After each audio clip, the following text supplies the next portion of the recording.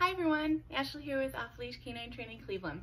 I just picked up an 8-month-old bully breed mix named Rosie, who will be going through our 1-week board and train program. I look forward to showing her progress after just 7 short days, but take a look at my before video and see what I started with. Thank you. Rosie's owner has sent her to us because she struggles to have any kind of control over her whatsoever while on leash.